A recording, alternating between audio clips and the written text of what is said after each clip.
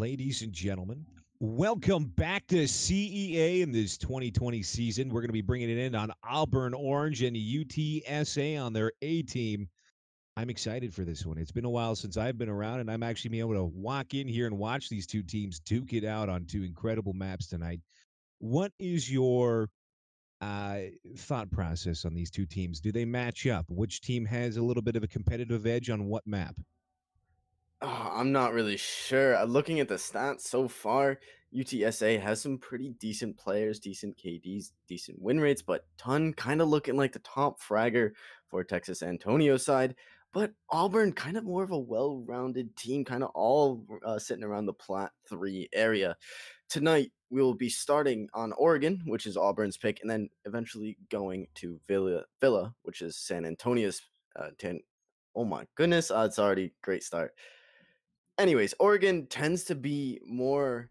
I don't know. Oregon's still kind of a newer map in the competitive setting, but I want to say Oregon tends to revolve more like 50-50 between fragging and team. So Auburn might have a little bit of the leg up on Oregon just because they kind of seem like more of a solid team, whereas San Antonio just seemed to be more just like a frag heavy. You know, get a few really good entry fraggers, but I'm not sure. I haven't really watched these two teams play before. I'd be interested to see where this is going to go. Yeah, I actually really much agree with you on that one. Oregon seems to have a very good balance between the requirement of fragging out and a strategy behind it, because especially down in that basement, although there are multiple new entrances to get down there, if you get caught behind that kill box and you can't move your way through either the wall into sight or the kill box itself and push those defenders out, you are in a lot of trouble, and it is a massive slog that has all the advantage on the defender's side with all the different corners and the different angles that they can hold. However, again, on the other side of things, if the defenders fail to counter the push on the attackers, it just becomes almost like a massacre in some cases, and they will get absolutely fragged from behind as they push through. So, again, we're going to have to see what happens here, and here comes the match as we're getting ourselves started off round one on Oregon. It is kind of crazy how much of that basement defense revolves around holding construction. It's kind of crazy to see. I've been watching quite a bit of Pro League recently, just because it's I'm just in classes. Who wants to pay attention to classes? I'll throw the game on, and yeah, whoops. But it's crazy how many of the rounds how many of the round wins correlate to being able to hold on to construction. If defense can keep a hold of construction, the majority of the times they end up winning the round. Of course, there's a few oddball cases where they hold on to it and still lose, but it's kind of crazy how much of a correlation, even causation, there is. But anyways, we're going to be getting right into the map bans. Believe that is Texas starting us off with the Thatcher ban. Yeah, kind of pretty typical. Not typical though. Auburn getting rid of the Zofia. That's an operator you don't see banned very much. Talking about that construction hold, Zofia is a really interesting ban for this because that's a lot of explosive utility off the board that the attack is no longer going to have to try to clear construction out. Yeah, on top of that too, if this is going to allow the use of either Womai or Jaeger to a almost superficial and above effect with that much utility pulled off the board, those ADSs and those magnets will be able to pull a lot more of crucial utility out of the way that they won't necessarily have the ability to burn off. The last two being Mira and Clash being pulled off the board. No one loves the alternative Mr. Clean, and of course Mira can frag out in any way possible, especially with those mirrors up, using the little holes to throw the C4 over top and do some serious damage, and just be able to sit relatively in the backside behind those bunkers. Have to see what the selections are for both teams, as it looks like Texas has got themselves ready to go with Mute, Wamai, Malusi, Smoke, and Jaeger. Now it makes a little more sense taking Zofia off the board. Now they got those Malusis on. It's going to be a little bit tougher to take those Banshees off the wall. Yeah, the Cali pick being shown from Auburn here definitely is the right move. Now that Zofia is gone off the board, Cali does have 3 lances at her disposal that can get rid of pretty much anything. Well, I say pretty much that can get rid of anything that an Ash Charge or a Zofia Impact Grenade could get rid of. On top of that, Dynamite bringing the Ace can also get rid of some of that utility as long as it's placed on a soft surface. He can use his Salmas to try to breach that, but if it's placed on like a brick wall per se, Salma won't actually destroy and the utility will stay up. That's where the Cali and the Ash come in. But regardless, IC picking, I believe that was a 6 pick onto the IQ, definitely is a very smart idea here. Considering we have the Wamai, the Jaeger, the Malusi, the Mute, the Smoke, there's so much gadgetry on the board from UTSA. And yeah, they have Auburn's bringing a Cali, but she can only really clear gadgetry that's close to any like wall or any surface, whereas IQ can go below, and most of the floor underneath this top floor here is soft. She can just shoot through it and take it off the board really without much risk, as long as Texas doesn't open up that kid's bedroom hatch. 5 seconds left. Yeah, like it's going to be interesting to see on this side here, at least as far as I've seen. If you focus too much on pushing from only one way, you're going to get bottlenecked and pulled apart. And we're going to have to watch and see how Auburn decides to push forward through this. If they're going to go from multiple perspectives, maybe through attic, try to get a little bit of a different approach, because a lot of people use that rotate into kids from attic as a way to move around in case they're coming up the main stairwell. But here, as the round has now started and the attack seems to be moving in at a more methodical pace than previously anticipated, as the drones are being used at a crazy pace at the moment. Crazy pace, but did they even spot Ton, who's holding just on that split door? I don't think they did, and no, Nomad's gonna take the peek. Unfortunately, Ton is gonna miss her head just barely, and it looks like he's probably gonna try to back off that. Definitely the right call. Now that they know he's there, his position is up. He could get flanked and cut off. He's instead gonna rotate out of there. Yeah, Dynamite moving in from Big Tower, but Ton is already gone.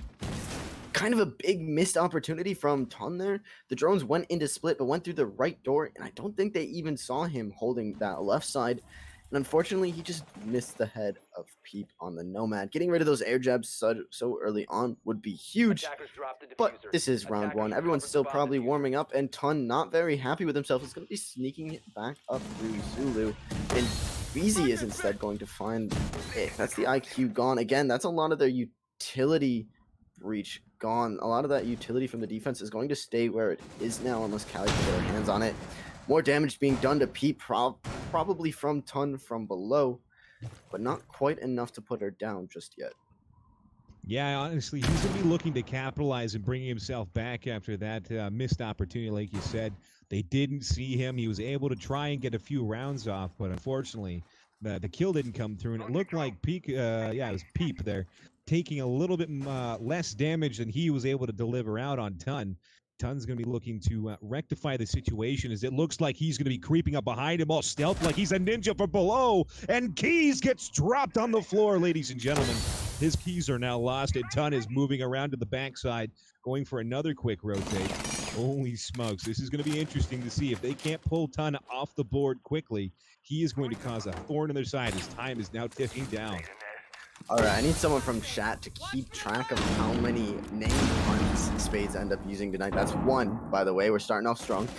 Someone just keep track of that for me. But 25 seconds left in the round. Smoke's Toxic Babes coming out onto the big window.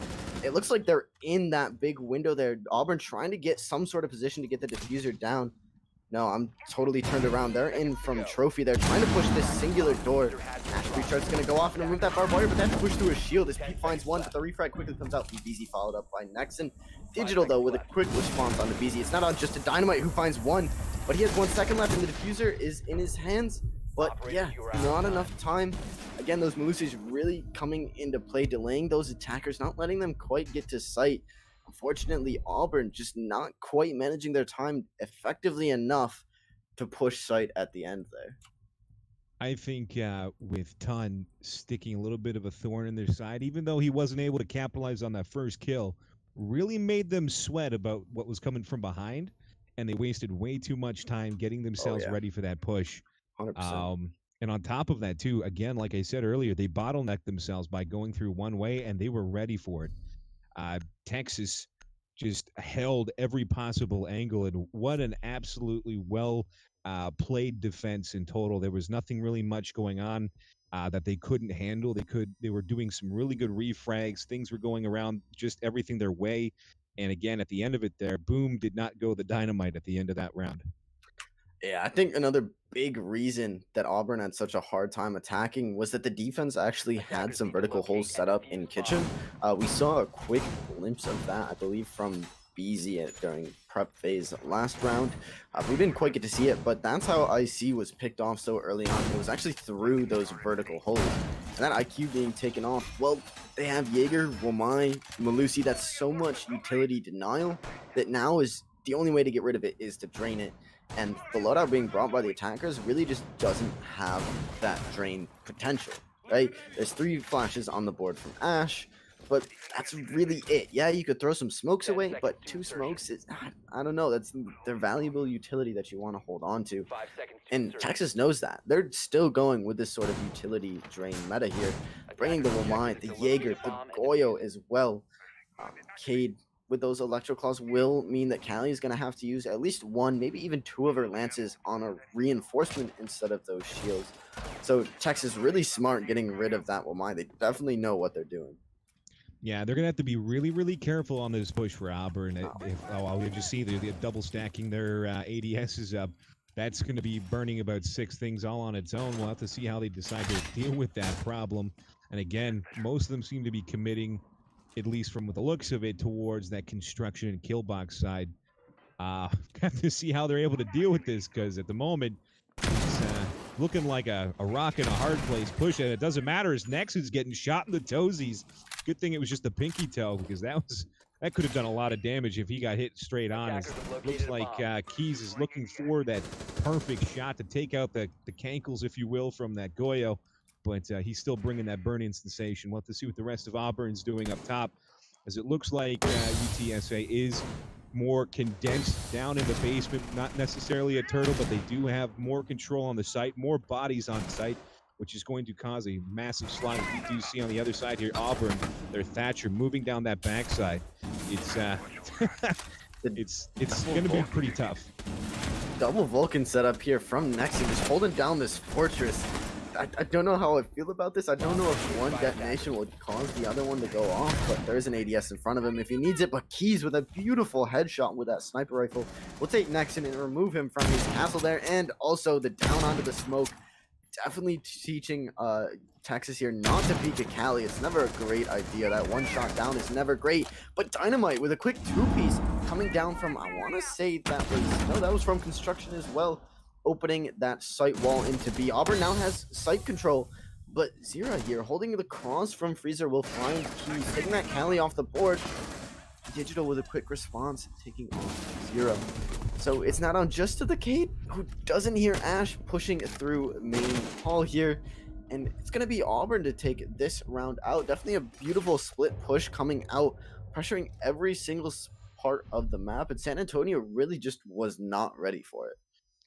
No, they were not, and again, they were able to capitalize on taking it from multiple perspectives, and then with that pushed some pressure onto the Goyo player, playing behind that fire-ass fortress on the backside, and then Callie Keys was able to sit down and take him out, pull him out of the equation, opening up the column area for that push to come down.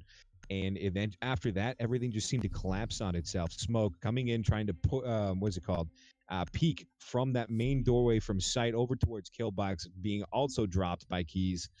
It just, again, like you said, they punished them for the peaks this time, and I think there was a little bit of overconfidence that came out in that round. We're just gonna have to see how it goes going forward here, but yeah, both teams showing have the ability to win. Who will capitalize on what side? We're gonna have to keep watching this one. Yeah, Peep 6ing off of them Nomad in favor of the Jackal. Kind of interesting. I mean, Nomad really isn't super necessary for this site. I mean, we just saw San Antonio defend it. Auburn knows that they don't really go for flanks, but also they don't really roam. So I'm kind of interested why the Jackal's coming out. It could be Peep is just very confident with his primary weapon, and rightfully so. Both the Jackal's primaries are quite the beasts. Plus the smokes and the gadgets just to kind of move and shake the defense up is never a bad thing. But Auburn probably going to be trying another kind of split push here. It's going to be down to Texas to try to pick off those one or two people pushing from the back, because they're pushing all alone. They could find them, get the early pick, and then there's no one there to refrag it. Texas, again, playing this rotate into construction with a shield. I believe there's a couple ADSs on that shield.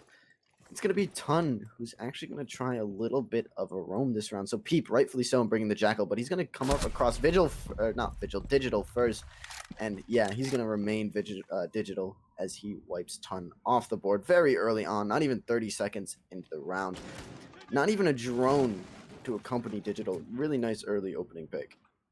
Yeah, that was just a case of luck. He was crouched, and I think Tun was expecting someone to be standing up with the push. And here we go, as we see those ADSs doing absolute work on the utility, trying to push out that shield as their smoke player, playing as Beezy, holding it. He's going to be a little bit more pushing up here as he gets the first kill on Dynamite, removing his wick. There's no thing explosion about that anymore. As Key's now backing off, holding that backside angle, trying to make sure someone comes in after him maybe afterwards. But again, now they're going to have to reconsider what they're going to do for this push, as they did take Ton off the table, but now Dynamite's down and they've lost Ace on their hard breach. I see back on these back tower stairs. Might be able to make some sort of a push here. He does have the barb in front of him he has to worry about, and at least one shield on the pillars, as well as Nexon on the Mozzie, holding close to this construction door. But this might be the push that Auburn needs here. They need some sort of presence to try to get through construction. And it looks like they've completely just backed out. BZ being quite scary, holding that down with a shotgun and an SMG-11 at his disposal. They're just going to back out and try to push a different angle. But where are they? Digital and Peep going down main. This might be it. Digital's in sight completely. Sees the Wamai, who just completely misses him. And he's going to have to look for another one. But no, it's going to be Easy Money who finds the easy kill onto Digital. And now it's down to the rest of his teammates. They weren't there pushing with him to try to back it up. That would have been a beautiful push if they were there. But IC finally pulls through and finds the headshot onto Easy Money. But Nexon with a quick refrag onto IC. And BZ following it up with one onto Peep.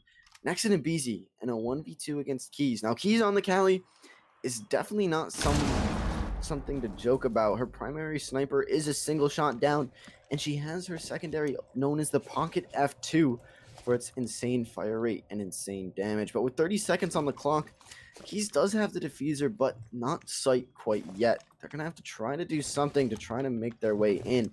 Slow peeks on the corner. Their first obstacle is probably going to be Nexon holding from pillars. Is she even going to check the angle? That's the real question. 10 seconds left. She's going to have to try to do something. Pulls out the secondary. Just a little quick peek. No smokes. Oh, the nice shot onto Mozzie, and it's not on into a 1v1. 2 seconds to find the smoke, and he's just running away, playing it safe, and rightfully so. Beautiful time game coming out from San Antonio in the last few seconds. Yeah, Smoke decided to run him around and smoke him if you got him, making sure that he stayed in the game rather than chancing the loss on the round. That was a really well programmed play by him. He was able to hold off, just, play it cool, get some trigger discipline. Don't push yourself into a situation where you may or may not lose. That was really well done, and it's now 2-1 for the University of Texas on this defense. We're going to have to see if anything gets switched up here, as it looks like Peep has opted to go back towards the Nomad. We'll see if he 6 picks off. But again, that defense seems to be really working out for Texas at the moment. So they're going to be holding on to their lineup, moving back.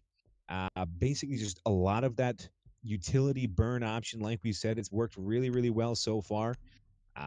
It's going to be all in Auburn's hands at the moment to whether or not they're going to be able to push on to some of these sites and do the damage necessary to pick up a few more win rounds. Yeah, I don't know. Texas really being smart with this utility tonight, because I misspoke earlier. It was actually Auburn who banned Zofia, not even Texas. So Texas saw this and they're like, hey, they're not going to have as much soft breach, as much utility, I guess, explosives. So we're just going to run the heck out of it, right? There's already a meta that's based around the attack, bringing enough utility clear to clear the defense's utility. That's a nice little tongue twister for you. So let's just rub it in, and that is exactly what they're doing. Only bringing the mute, though, to try to deny this bedroom wall. I see probably, again, going to be trying to be pushing below to try to clear some sort of defender gadgetry. But the vertical angles, I don't think are opened up quite yet on second floor. Some shotgun blasts going out. I think that's more for the rotate holes. Maybe they're not playing vertical holes this round. Maybe that's just like a one-off thing. They get a nice pick off of it, and then they just keep them closed. That way they don't get fragged later on. Yeah, if you keep it down to like levels where you can control it, or even just small things to kind of protect specific rounds, as we're seeing here, is BZ opening up a few extra small peek holes. Take a look down and around, but doesn't seem like that's going to be happening. As we see Digital missing the shots as Ash looking through that hallway just like milliseconds off. No, I'm just joking. It was running faster than Hussein Bolt across that hallway. But Auburn taking a little more of a methodical approach. We do have ourselves a little bit of error. There's siding on the error of caution here, as it looks like they're going to go for maybe a multi-pronged attack. They're taking Attic this time, opening up for that rotate into kids, as well as the main stairwell and main bedroom, as we see the rest of his team kind of getting themselves in that position, holding those hallways and windows. Hey, I see you've already responded, Spades, but Luke Kobe R6 in chat asking, swagger? Question mark? Trust me, I've already asked this before we have even started. I thought I was about to meet the man himself, but no, fortunately not. This is Spades, the one true Spades, by the way. Opening it up, though, Easy Money's going to find the pick onto IC. IC being, again, the one who gets opening picked. But Peep with a nice quick refrag onto next, and that's the smoke off the board. Those toxic bays are no longer going to be in use. But Auburn has to try to push through this attic, which is kind of a tough push. It's very linear. It's a straight wide hall. It's not really something you want to be pushing. It's really tough. A defender could swing out at any time and take the pick. But finally, Zira is going to be backed off into kids, letting Auburn push up a little bit. But Easy Money actually holding below inside of... meeting hall. That's what it is. Meeting. Oh my goodness. He's going to be looking through this hatch, looking for the head of... That's Nomad, and no... Peep knows he's holding that and finds the nice headshot on Easy Money. A beautiful pick. And now Auburn with the one-man advantage, but with 35 seconds on the clock, they're going to have to try to put some sort of presence onto site. Dynamite and Keys pushing from Master are going to almost get the Master wall open, but Digital's just going to walk in through site and find the head of Easy and Ton. Swinging in through kids is going to find Wamai as well, but not before he can find Peep. A beautiful take from Auburn, beautifully set up.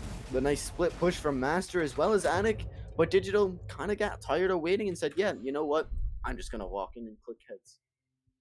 Yeah, and Digital showing the superiority over Analog in that one as he just went absolutely ham at the end of that round, getting in there and capitalizing on the last few seconds that were left on that round to get the win for his team. As Zero was trying their best to hold off and maybe get themselves the crucial extra seconds on their side. But unfortunately, as Digital started pushing in, time eared his rear head onto the side there, and it unfortunately turned his timetable around, and that was just the end of it for the University of Texas. But as it goes forward here, it seems to be a back-and-forth battle, especially that last one downstairs.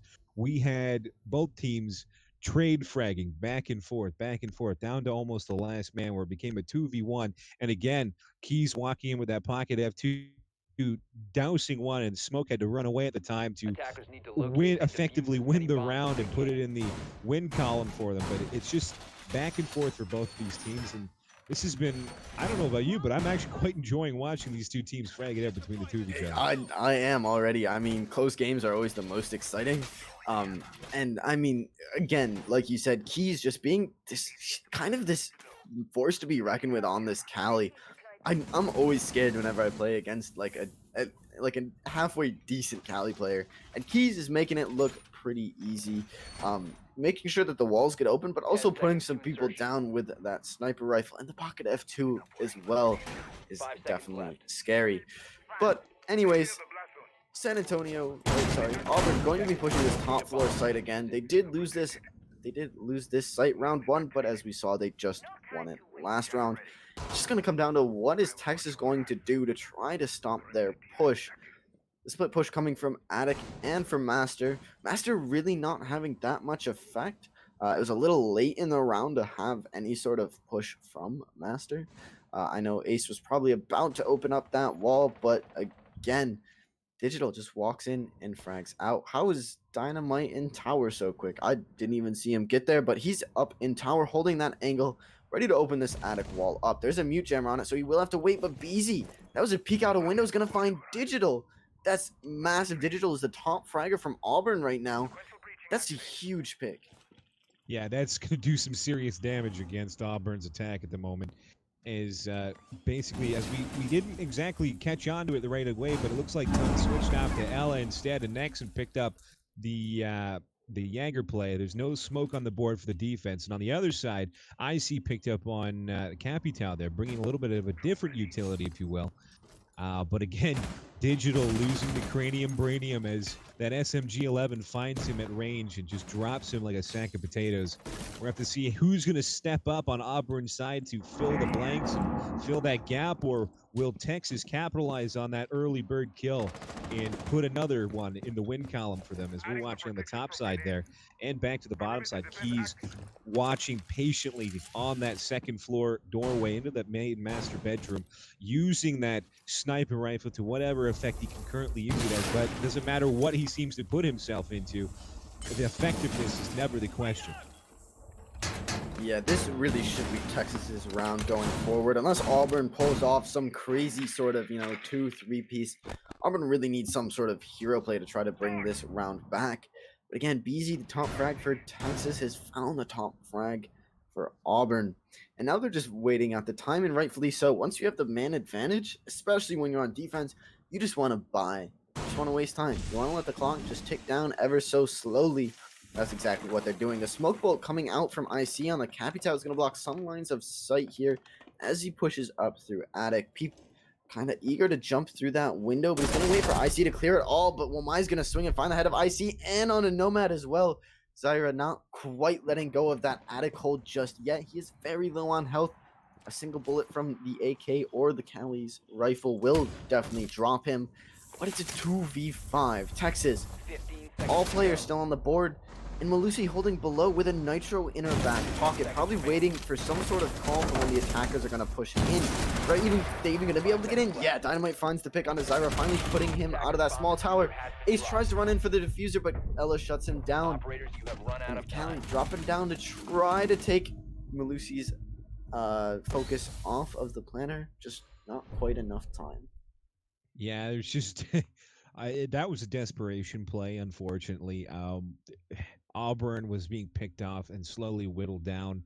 There really wasn't a whole lot they could do, especially with Malusi down below with that pocket Nito, as well as the amount of individuals still left on site, hard holding it. It was going to be a death knell, like just absolutely fantastic abilities to push in there and even get the plant off in the first place, let alone trying to pick up the win. As now switching over, we got BZ picking back up on that smoke. That's keeping Wamai. Easy money grabbing Cade. We've now got ourselves the meatball man himself, Pasta Chef Maestro, coming inbound.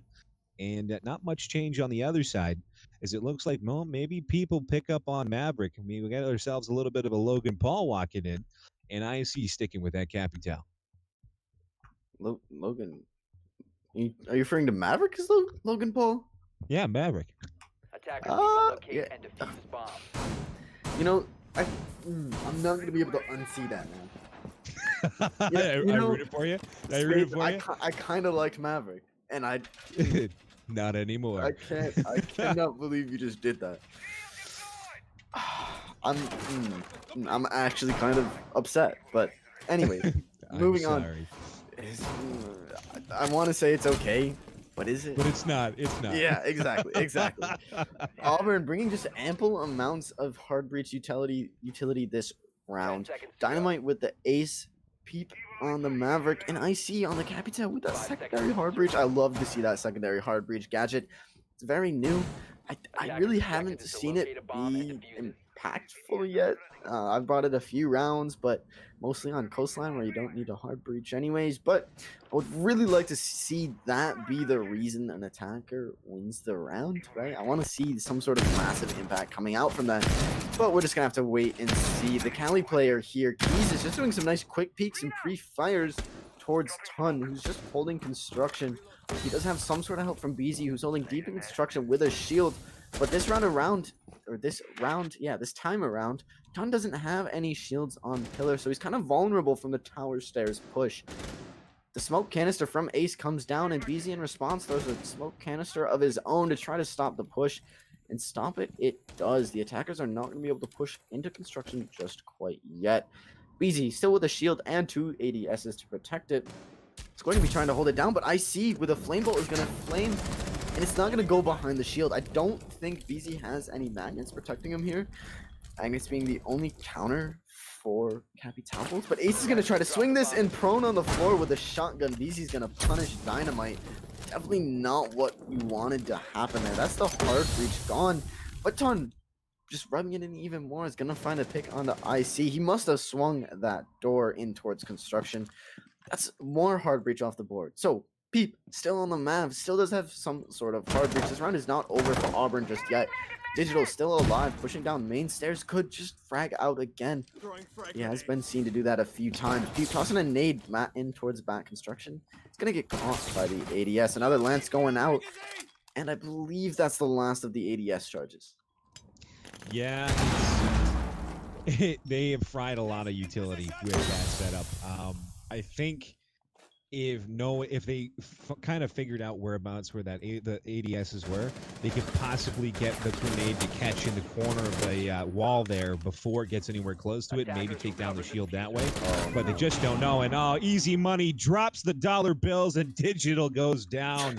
As Peekaboo and the rest of his teams are starting to try and push in, but he are crossfired to all living hell as you got one sitting on column. I think it's Ton, and he's got the Cade also on the other side with the Easy Money. Now they're trying to break in using that Maverick torch, give themselves maybe something, anything to get through, as they have not identified that. That looks like that rotate's been armored back up, and Keys trading shots with Cade, neither of them really landing anything. But again, this is all on the defensive side's complete advantage as the time is just ticking away. Father Time being absolutely cruel to Auburn right now as they're trying to push in.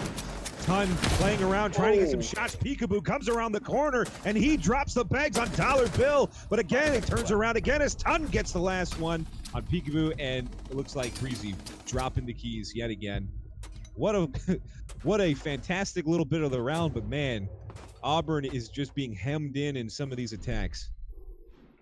I kind of got worried for Texas there. They had a couple defenders lined up, pushing Callie in construction. Oh, yeah. And if she had a well-placed shot, she could have taken 2 defenders out. But I would have been so psyched to see that. But unfortunately, that's just not how it worked out. San Antonio finally winning 2 rounds in a row. But now they're on the side swap. So they're going to be attacking now. It's kind of a bump in any momentum that they had going.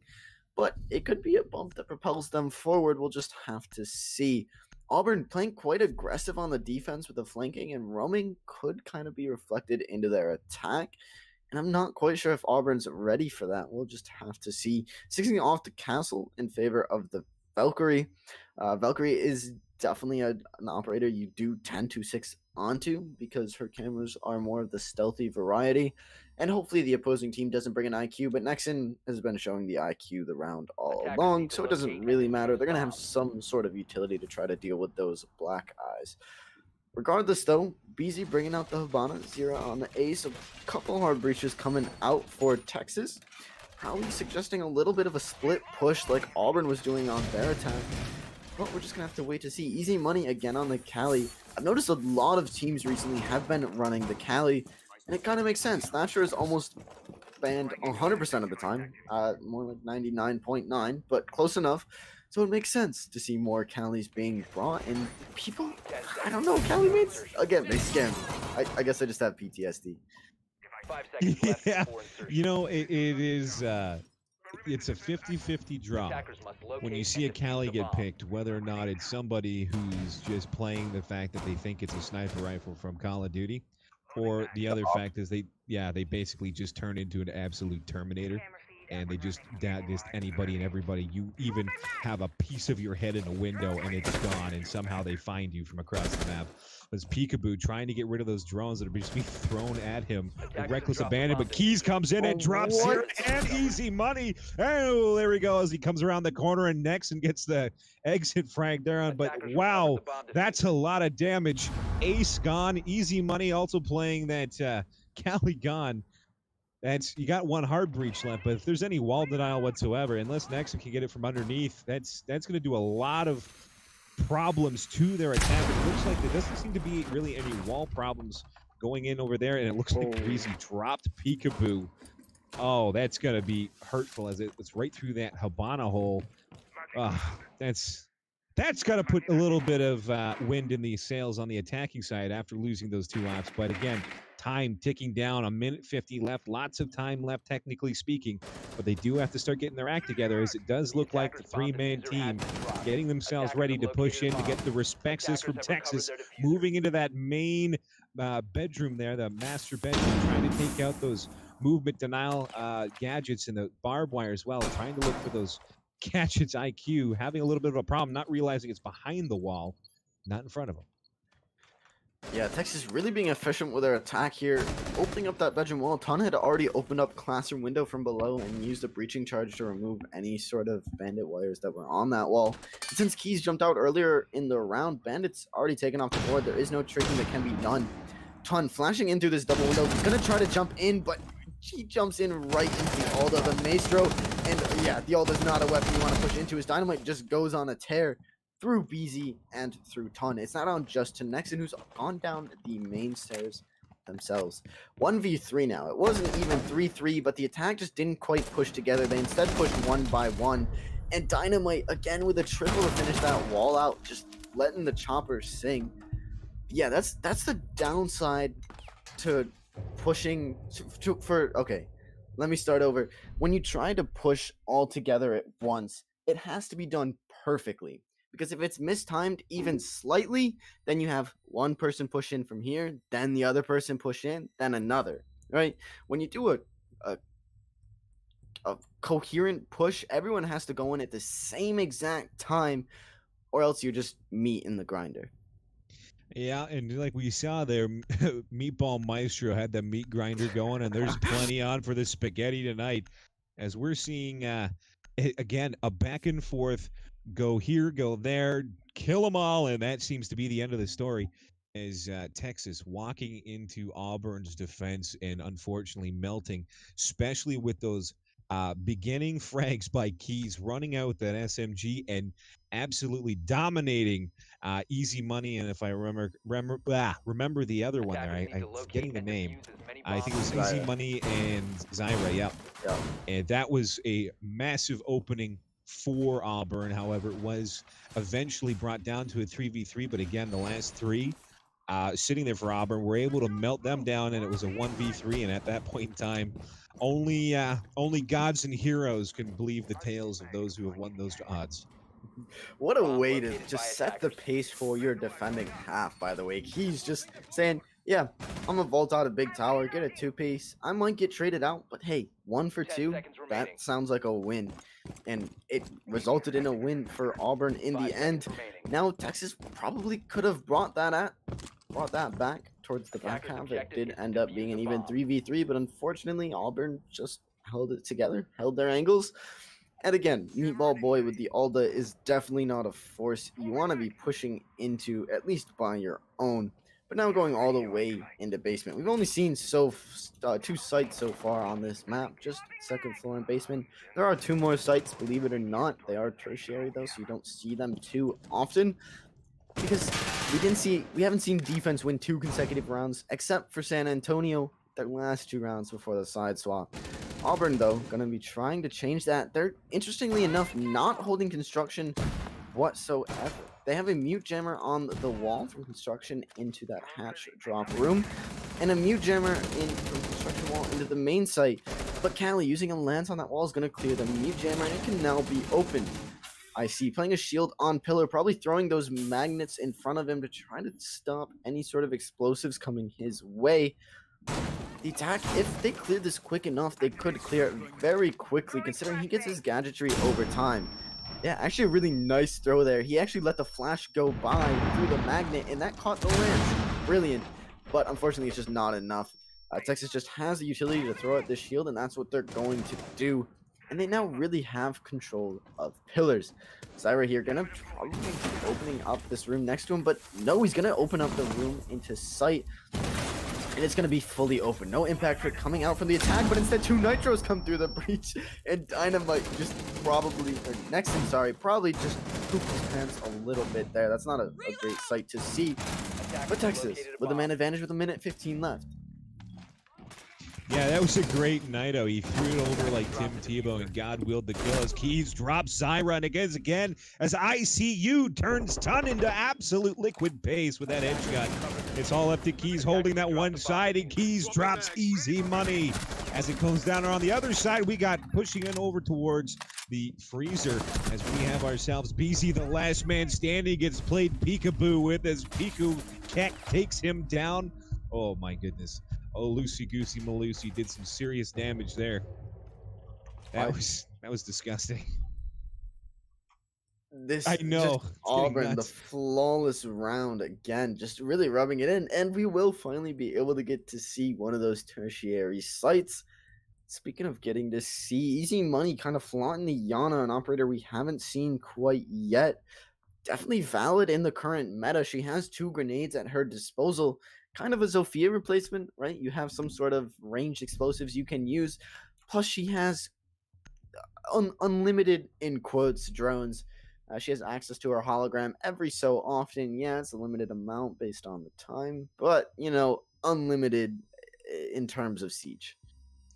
Very true. And on top of that, too, even though we are playing Siege here, but if used in the proper situations, it can take attention, even for a split second, off of an actual operator, which then allows them to either get the kill or to push a defender out of a critical position. A lot of the guys that we're witnessing here today may or may not be faked out right away by the Yana drone coming through, in which, you know, their attention may not be pulled off right away, or it might more be a second thought to them. But again, applied in a critical timing for specific things, either say a really hard push on one side, using that Yana drone just for a second to pull the attention away from a critical defender that ends up winning the round, I say that's pretty decent in my book. So that's not a bad pick on his side. On the other one, we've got Breezy picking up the Maple Man himself, the Syrupy God, also known as Buck. Zira breaking up on Ace, and we've got Nexum grabbing Sledge, and Ton bringing in the Ashes to Ashes, Dust to Dust. But a frag in the head, and you know that's a must. Dynamite and the rest of his crew also using that utility burn-off method with Keys picking up Jaeger. We've also got IC bringing the whammy forward, trying to use those magnets to pull as much of the utility away from them to possibly harness it against their enemy. As we're watching Keys here trying to do another cheeky push out through tower, but there is no one around. Talk about a painter making a masterpiece for no one to see it, as Nex is pushing in through that top spot there through Armory, getting in through that one hallway in front of Master, just trying to clear it out. I don't really think he's got much opposition upstairs, if any at all, as the rest of Texas starts to pour in through that master bedroom and other points, with Ton on the other side of the double store window. Auburn just pretty much holding sight, having a grand old time, but Sledge is now opening up some skylights here as a Nido comes up, but it went the wrong way, and there's no damage done. And it's a little bit of a useless one, but at the same time, at least put some pressure on the Sledge to move around, as he is now continuously going back to Home Depot and causing the demolition renovation of the century. This kid's room better be a masterpiece for everyone else to look at, as he has now pulled up most of the floor, and he's using those peak holes to look downwards. Yeah, the defenders that were just kind of hanging out, having a great time on site, waiting for the attackers to push them. They got kind of a rude awakening as the ceiling above them just started being blown to bits. Next, though, rotating around to Attic, going to be helping out BZ, trying to push Keys and Malusi out of meeting. And they did get him out of meeting, but not before Keys could find the pick on the Ton. That's really not something you want to see happen. You would ideally like to take him out without losing anybody. But they're still holding close to that door. They're going to have to try to push them back farther from that before they can put any sort of presence on the kitchen. Easy Money with a grenade. Cooking is going to find IC. Beautiful grenade. And of course, it's the Wamai, the guy who has gadgets that counter grenades. It's just, you got to love the irony. Yana kind of droning herself through here. Is going to be pushing in towards kitchen. Is going to see the smoke. And he kind of knows it's the hollow, so he's not in a rush to frag it. But the calls are going to be being made. Yana pushing in 4 bullets into G36, not reloading it. Please tell me she knows. Oh no, this could be detrimental. BG taking a little bit of damage. Keys rotating around backstage, is going to go to pre-fire through the wall, but they read into it and pre-fire to him. Unfortunately, not downing him just yet, but he will be very, very low on HP. Cyber, though, in kitchen, putting the diffuser down. Malusi just on the other side of the wall from him. He does have Nexon as the cover, but it's not going to quite work as he finds the frag. Pokey with 2, Digital with 1. Easy finds 1, though, and Digital's on the diffuser. Luckily, Breezy is close by and gets him off, but Jaeger with the flank with the nice trade. Peep is going to be defusing. Oh, and that's all of the attackers down. Auburn to win their third defensive round in a row. That one looking a lot closer than the previous rounds. The diffuser did in fact go down, but it doesn't matter. Auburn ended up retaking it and winning it out in the end. Yeah, I don't know about you, but I definitely felt after when Ton went down there that Auburn had a much better chance. But all of a sudden, with Keys getting cut off from sight with those sledge holes up top, it almost seemed to tilt heavily in Texas's favor. But if we saw there just before Breezy looked over towards the breach where the diffuser was down, there were 3 of Texas's players in a row. I don't know if they just got collateraled or what, but it looked like they lined up and they got absolutely pulled apart. That was their round to lose, and unfortunately they volunteered for the loss, and they're going to take one here as that round finishes out. And it's now 5-4. It has been neck to neck on both sides so far, both giving everything they've got, either getting some extra quick picks off the round or doing some serious utility damage.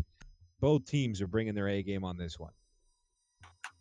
True, but San Antonio has yet to win an attacking round, and if they plan on keeping this a close game, they're going to have to try to step it up. Kids' bedroom and basement quite definitively went in the direction of Auburn.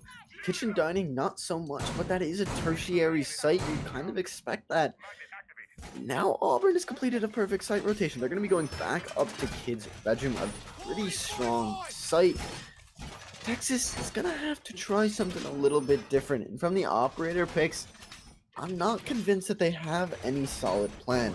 I remember last time they did try to push kids' dorm. Keys did jump out of tower and find an early 2-piece. So hopefully, now that they have a full 5, or considering they get to the building with a full 5, it might turn out a little bit different. Next in on the Capitan, I'm a huge fan of Capitan in general. Those flame or smoke bolts being really effective, even if there is a Wamai on the board, still quite the utility.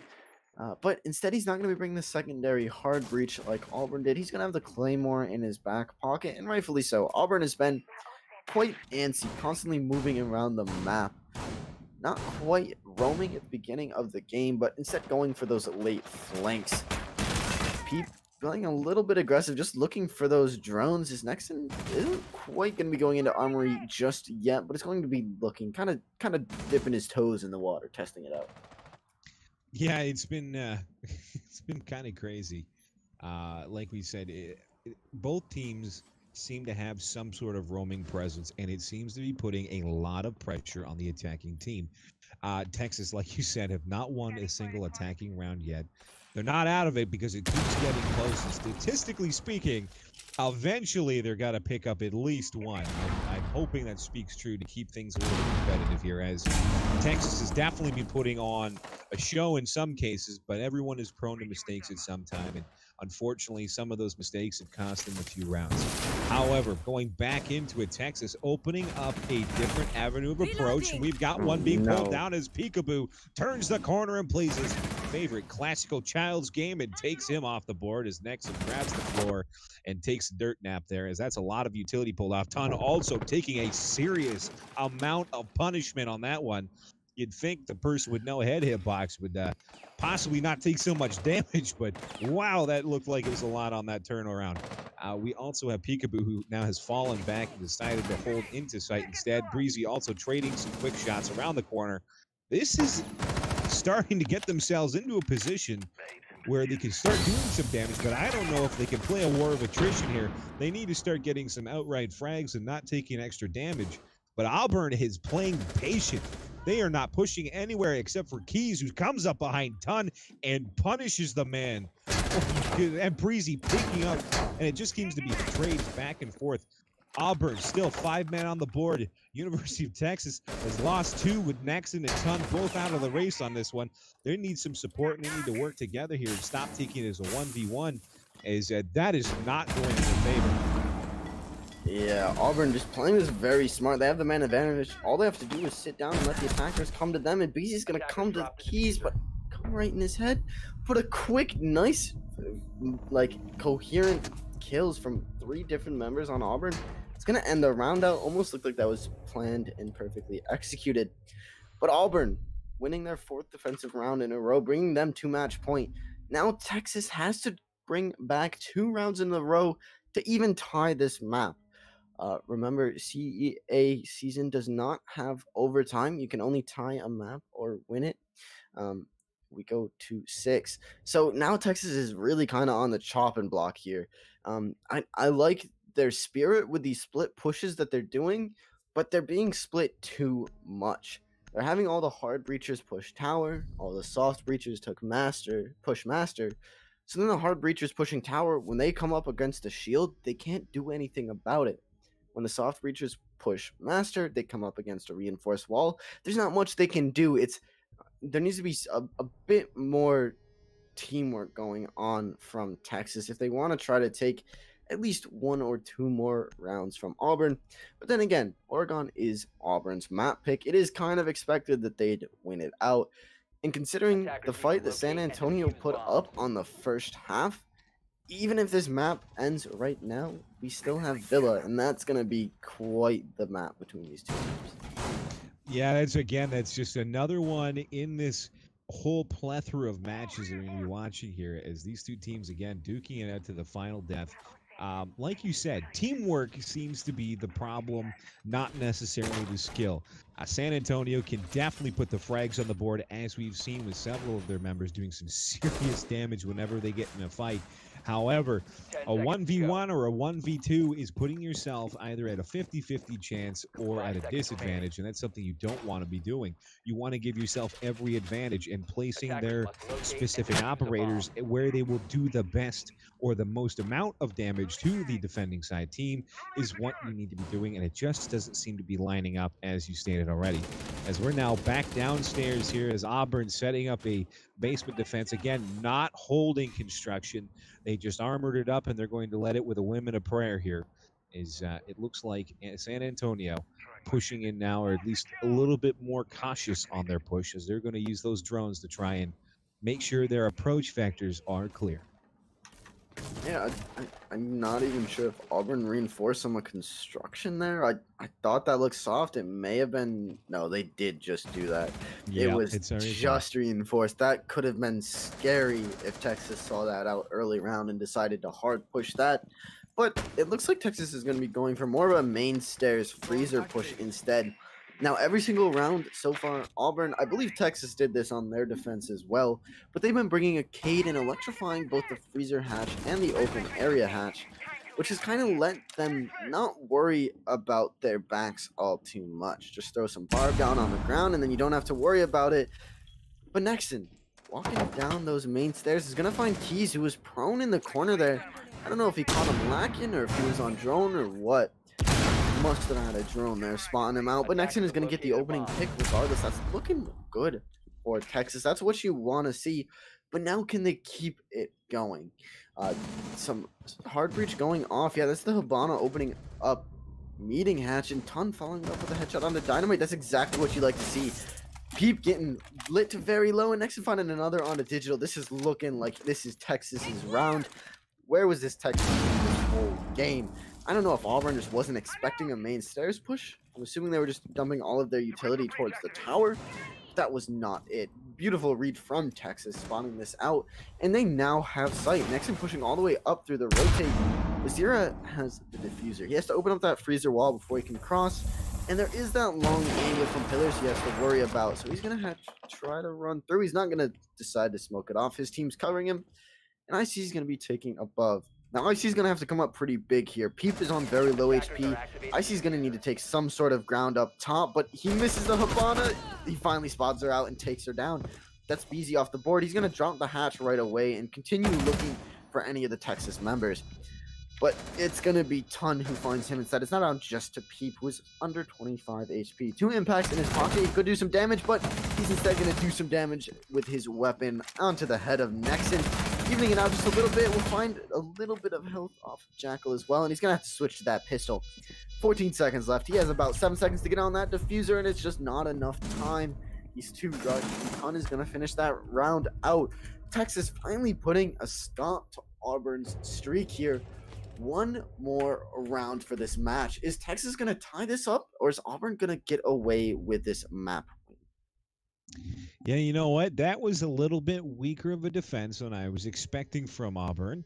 I believe it started off with, and it was pointed out by one of our production crew, that Cade was actually on cameras when the Ash Nexum Oh came down the no. stairs. He knew he was not ready. They talk about getting caught with your pants down with no barricade, and that ended up causing him to be fragged out right at the beginning of the round. And then just after that, San Antonio mopped up like it was sanitation services all over again. And that ended up being their round. That's their first attacking round. Will they build the momentum to keep going? Or will Auburn put down stakes and start building that wall up and stopping them here in their tracks and finishing out this map? How was he on cams and not notice that main lobby cam was down? I have no idea. Like if you're on cams in that much of an exposed spot, you think you'd be paying attention pretty closely to the one camera that kind of covers your entrance. Unless maybe Nexon didn't shoot it and it was just a humongous brain play to just use that super ash speed and just run by it. But Yeah, I think that might have been what happened because I think he was switching between cameras, and just on that crucial moment, he went Usain Bolt style, went right past him. that makes a lot of sense. Some just insane teamwork coming out from Texas. Then I wouldn't have even thought about that. But obviously they're bigger brains than me. Regardless, though, Auburn kind of looking a little scared now. That round wasn't really even close for them. And now they're going back down to basement. They could potentially have gone kitchen dining if they so choose. But even then, that round wasn't very decisive either. San Antonio did get the diffuser down when they went kitchen dining. Said they're going to try basement again. Maybe perhaps rotating some of their utility over towards main and freezer this time. If that's what it looks like, Texas is going to be pushing again. Texas bringing the Cali as well. That way she can use her utility to clear those electroclaws off of the hatches if she so chooses. But instead, Texas is going to go for a little bit of a roam clear first. Make sure that there's no defenders off of sight that could potentially be a problem later. And unbeknownst to them, there are no defenders on the roam. So beautiful, quick roam clear from them. Yeah, that'll definitely keep the wasted time down as quickly as possible. But again, on the second note, as we're seeing here, a barricade has been put up to stop that push automatically through. And it seems like Auburn has decided, you know what, we made a mistake here. We need to correct this problem. And it seems like they're playing much more. Oh, no. I was about to say safe plays here as Dynamite runs underneath the hatch and damn near gets fragged out by Nexon. He was definitely looking to get another one in around the same spot as he did last time, looking for anyone laying down behind that covered, except nobody's there this time, as we do see Easy Money and the rest of the team opening up the secondary hatches in the meeting room, as Nexum trading back between that hatch and going down towards the double door, trying to get himself a frag, but he's waiting for his teammates now to start playing some pressure on the other side, to get someone to peek, as we're now getting bullets traded back and forth through the freezer area, as one of the reinforced walls have been pulled down a little bit. And here we go as Nexum pushing into Laundry. He's got himself a nice little angle going back and forth over towards that cubby hole there and towards the rotate, as he knows there's somebody there, but Will, oh my goodness, Keys is inches away from death, and he doesn't even realize it, as he now falls back into a more secluded corner, and Nexum not being able to get the frag on him. Yeah, this 50 seconds left. Still a 5v5. Whoever gets this first pick could very well just set off a domino effect that later wins them the round. But the attack isn't looking too great here. They've made some pretty decent ground, but they still don't have any site presence. And the clock keeps ticking down. It does not stop. And they're going to have to try to do something. They might just have to run in and try the trade, but Digital's going to start us off with a headshot onto Easy Money. And there is no trade that comes out. Finally, Ton finds the head on the Keys as well, keeping it an even 4v4. There we go, Zero and Ton find one apiece, and it's now down to a 4v2. They now have site presence. They have Laundry all to themselves, and they can cross and plant. Zero's going to be putting Diffuser down. It's down to IC and Dynamite.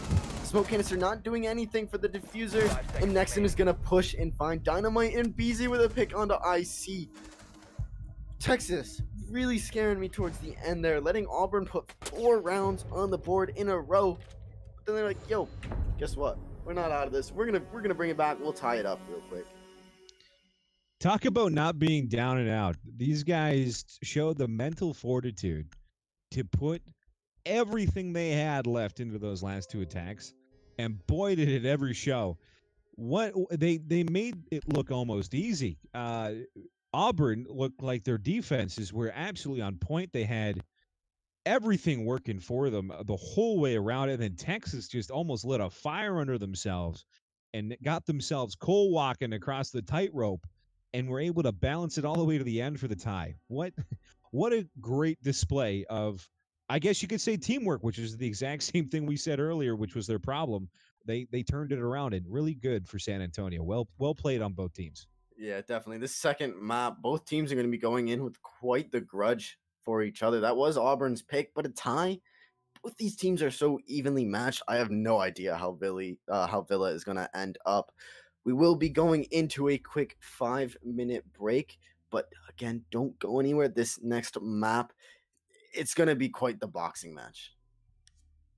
Yeah, and we'll see you in about 5 minutes.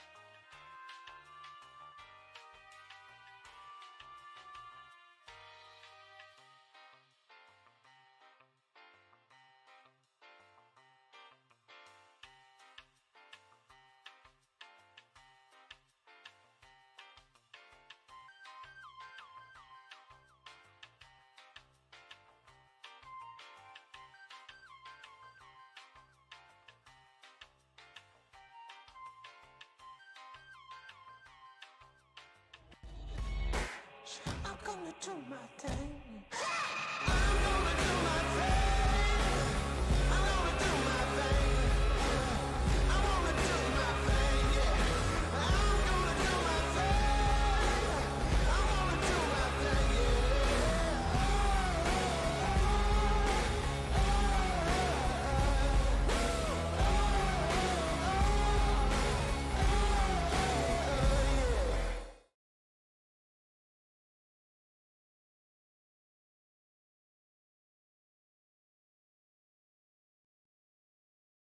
Ladies and gentlemen, welcome back from that quick snack break. I hope you got yourself your favorite bubbly drink and your favorite Cheez-It snack as this next map is going into Villa, and you're not going to want to miss this. That first one, wow, what a doozy, as Auburn really brought into the command on that defensive side.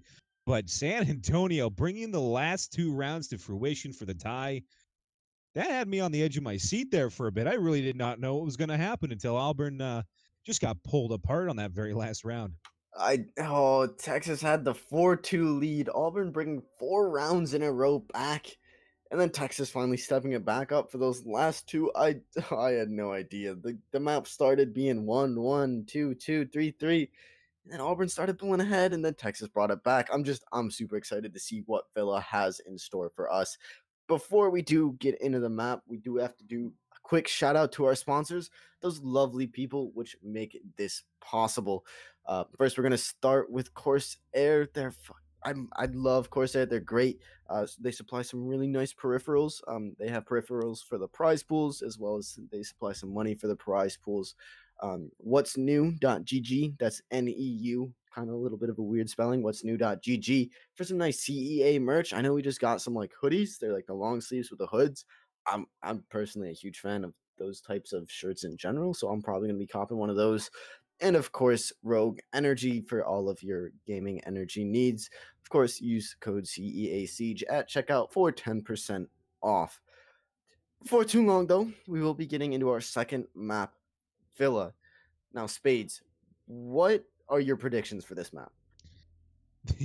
It's funny that you should ask because I don't know. I am predicting that there's going to be a heavy roam presence because both teams showing that ability to be the thorn in the side on the attacking side. Really thinking that Ton is going to play on a completely different level on this map. We've already seen it, chat, as well as a couple people at home have also seen it. Ton took a while to get the coal into the engine, but I think he's got that steam whistle roaring, and this train has no brakes.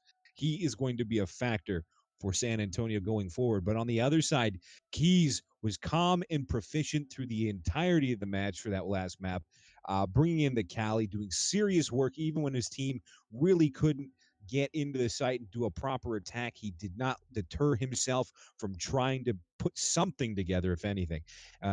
Here, going forward, we're about to start our match, and here we go. It's going into Villa, and I just can't wait to see what these two teams bring to the table. I wanna say I think one team's gonna win over the other, but I honestly have just absolutely no idea. It's so hard to tell. They started going back and forth. Auburn putting a few rounds together. I thought they were going to pull it away from Texas, but then they brought it back. But Auburn, again, starting it off with the Zofia ban. Kind of interesting to see. I'm kind of interested. I'm pretty sure that is a target ban specifically for Ton. Both times she's been banned, they've kind of called Ton out, just kind of taunting him a little bit. Maybe that's why we didn't see him show up at the beginning of last game. You know, just some nice friendly banter going back and forth. Texas, though, responding with a Monty ban, kind of interesting to see. I don't believe he was banned last map. No, he was not. And no one ran him. So I don't know if that ban could have been used a bit better from Texas' side. Maybe they had some sort of intel that Auburn prefers Monty on Villa instead. You never know. Texas finishing their bans off with the Mira. Nothing too out of the ordinary. Auburn banned Mira last map, but San Antonio doesn't want her on the board. And Auburn banning Malusi. That's like a nice ban I like to see. Both teams used the heck out of Malusi last map. So Auburn might be shooting themselves in the foot just a little bit there. But there is also Legion, who is very, very similar to what Malusi does. Yeah, it's interesting. I mean, Monty on this map makes sense. There's a lot of areas where you can bottleneck off people, or completely stop a defender from rotating, or even for that matter, get a plant down and post plant. Just sit there and guard it through a singular doorway as long as his teammates hold his rear side. Monty is that of the little mountain, if you will. and it can be very, very strong. Again, also Mira being pulled off the board. We've seen what she can do when it comes to holding sites with these, especially the aviation side one. That one can be a absolute pickle to get into unless you're Pickle Rick. If a Mira is around. Again, Malusi also stopping the rotates through some of those long hallways with those Banshees down on the ground. So it's good that she's been pulled off the board as well. This will allow for a lot more fluid movement. Again, and also being able to have the defenders focus more on either gadgets or just straight out fragging, as we know this map is going to test the aim skill on both sides of the categories here for both San Antonio and Auburn.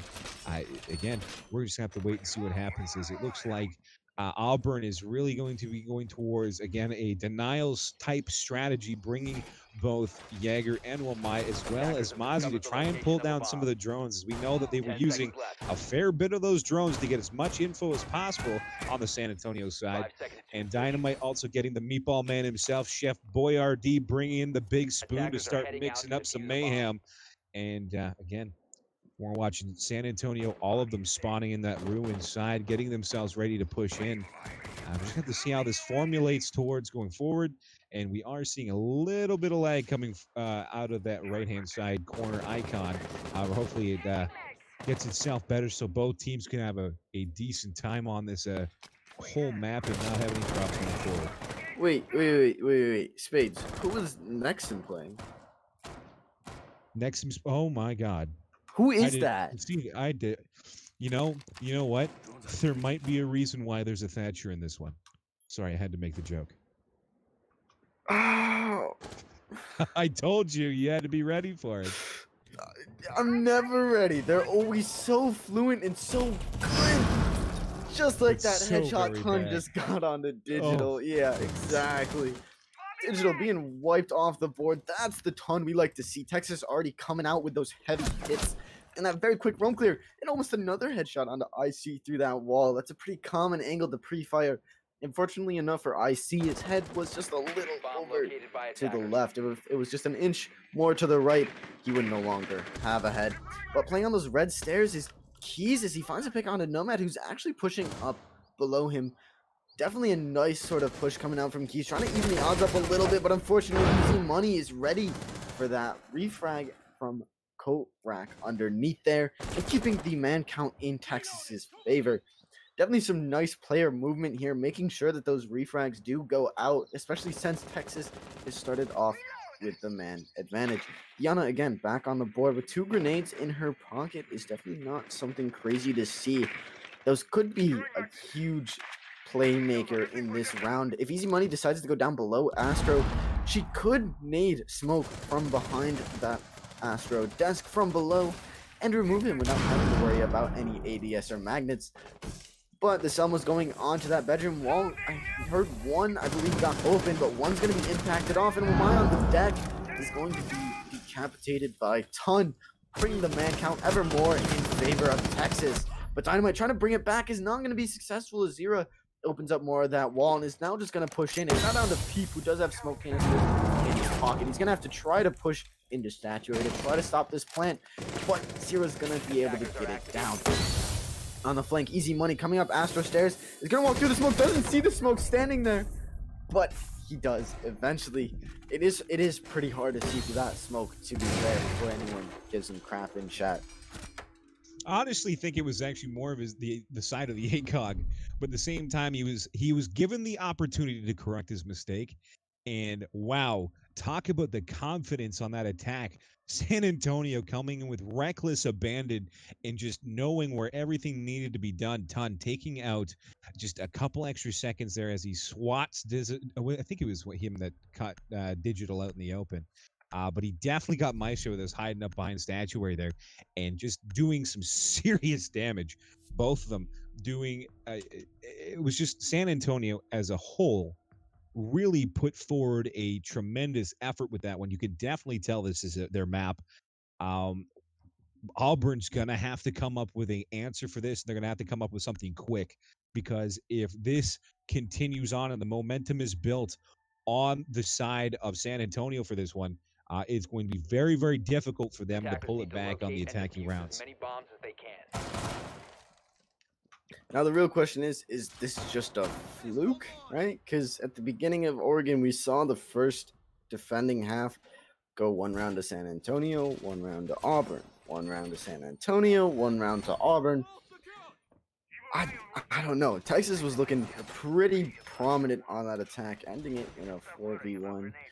I don't know. Auburn still staying away from that Astro or Aviator game site. I don't know if they have some strats for it that they just don't want to show yet, or if they're just not feeling very confident in it. They're going kitchen before Aviator games. That's something you don't see very often. Perhaps they're trying to throw the attack off a little bit. But regardless, Texas is going to be pushing from the east side regardless. BZ already taking a little bit of damage. That must have been friendly fire, right? Probably shooting at that camera. I don't see anyone peeking. Yeah, I don't see anyone that could have gotten a shot off on him there. Yes. Either way, it seems like they've gotten their stuff together. He must have just walked in front of somebody. Yeah, it happens. Unfortunately, Siege being a semi-realistic game for the most part, there is friendly fire, and just fortunately enough for BZ, it wasn't a headshot. She'll still be able to gun and still be able to put those air jabs down and still be able to drone. Some great drone economy coming out from Texas, though. Still all 10 drones on the board. That's something you don't see very often. Usually teams tend to throw their drones away very early on in the round, and that's usually something that differentiates some okay teams from some really good teams. So definitely a good sign from Texas coming out. They're going to have to use those drones at some point to try to clear IC and Digital from this roam up top in Astro and Master. You can see the drones coming out already. Going to be spotting out, I believe that's IC, yep, with the Legion. But they're going to have to push through some goos, which is going to be kind of a pain. And yeah, spotting out the Digital on the Mozzie as well. Definitely some good drone work coming out from Texas. Unfortunately, not really acting upon it just yet. A little bit as they shoot some bullets through the wall at Digital. Must have been some drone intel for that. And Legion's now cut off in bathroom and cut off from his life as the refrag does come out quickly from Digital, but not before Nexon finds the pick onto IC. Nitro comes out as well, and Mozzie right next to Yana doesn't quite know as Easy Money's going to sit him down. Again, Texas being quite fluent and cutting off the rotates back to site, but Dynamite with a nice refrag. Auburn answering back with refrags of their own, keeping it at a nice even 3v3. There's 1 minute left on the clock, and Texas is going to have to start doing some sort of soft breach, and really they only have those Ash breaching charges left. Yeah, it's gonna this round has turned into exactly what you said it was going to be. It seems to be that both teams are locked in, both of them going into almost a war of attrition. We see Ton pulling keys off the board, but it's not over yet as People Bukek and Dynamite are still in that site, holding it on reckless abandon angles here as we see Ton throwing in some flash grenades. One did not go the way he wanted it to, as one he still goes and flashes himself, but BZ finds both of them, dropping both the last Auburn players for the win, and Ton was kind of disabled there after he threw those flash grenades and flashed himself. I think he also got Peep, though, too, because it doesn't look like Peep put up a fight on that one. Yeah, that was almost quite the misplay coming out. Fortunately enough, I want to say that was BZ on the Nomad. Yep, was covering that, so it wasn't the end of the world. Texas did still end up winning that out. And Texas looking really kind of clean on this attack. Villa was Texas's pick, so it would make sense. But unfortunately, Digital and Keys just not really showing up like they did last map. Dynamite definitely still there with that Alda in his hand. He's made a bit of an impact already, but it just hasn't quite been enough. Auburn going back up to Trophy Statuary is going to try to defend that site. Once again, still staying away from that Aviator game site. I really would like to know why that is. I want to know if that's because they feel unconfident with it, or they know that Texas is super confident with it. Either or, staying away from that site like it's the plague or COVID. I guess that's the modern day plague, right? I guess so, yeah. But going forward with that, I think it has less to do with that they're not confident with it and more to do with the fact that they feel like it's one of their higher percentage wins. So why would you knock that off the board right away? Why wouldn't you just try to try to shake it up a little bit, try to pull a win, a random one, if that, from another side before switching off to your more high percentage one. Or, like you said, they could just not have any confidence in that site whatsoever. Being that it is San Antonio's pick, that is a very common sight to see, which means they would probably have picked it apart more times than we can imagine on how to properly attack it, take it from specific angles that maybe Auburn isn't prepared for. So by trying to get them on the back step, pushing them from anticipating the different sites that they're going to be picking, this is a smart move on Auburn's part. By choosing the different sites that you necessarily wouldn't pick, you are constantly keeping San Antonio on their toes in regards to what site and what they should be picking. Even though they may have already a good idea what they should be doing, they're not following into those traditional roles, which is a good thing. Going in now, it seems like San Antonio's doing the drone work as we've seen them before. Again, at the same time, though, Digital on that Mozzie picked up a lot of drones last round as they were just throwing them through doorways, popping off those Mozzie pest charges, if you will.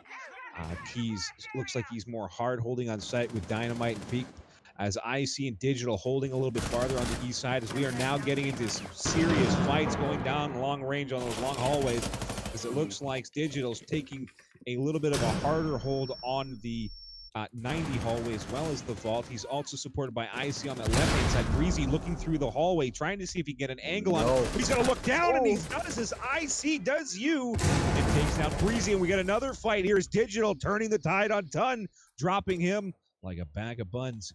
And he's still sitting on site next to him, getting taken down by Peekaboo. That was insane, as Zira also fragging up on Keys in Texas, turning it around. What is going on? Digital, last man alive. Easy Money versus, Easy Money and Nexum versus Digital, and Digital's dropped. I swear I thought Auburn had that one, and Texas just absolutely turns it around last minute.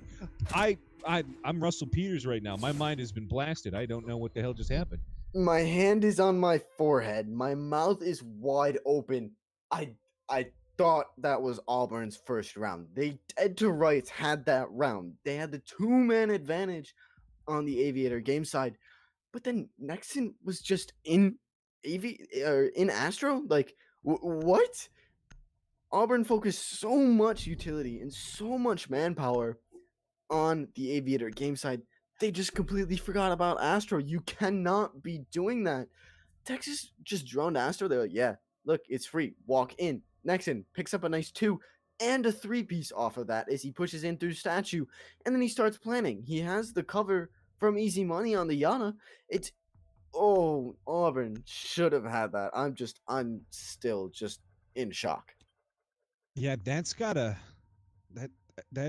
be a bit of a wind taken out of the sails of Auburn on that one. So much effort put forward for IC and Digital, holding off that east side push as long as they did, the amount of damage that they did, only to have a small oversight of leaving Astro open, but it was just enough. It was the chink in the armor, if you will. And yeah, that penetrating blow was the end, as Digital was the last man alive. Considering he was the first one in contact, that shouldn't be happening, as the entirety of the site collapsed behind him. That's just unfortunate. I think both of us were thinking the same thing. I think we both thought, oh God, Auburn is just pulling it apart this time. Well done. Yeah. Like they're going to pick some points here. And then I think Texas hit the big red button and the nuke went off. And I don't know how you casted through that, because I was looking at this just like, what? How? Huh? Like, I was so confused, but prompts to Texas there for spawning that out and saying, yeah, Auburn's hard-holding, Aviator game side. We can literally just walk through Astro, and that is what saved them that round. Texas really had no business winning that round out, but thankfully they spotted that out. And again, Nexon just kind of walked through Astro and clicked heads, so it worked out for him. But Texas, again, Aviator Games push really didn't work out for them last round. They totally did get shut down on that side of the map, but they're instead going to be focusing the majority of their manpower on the bedroom side.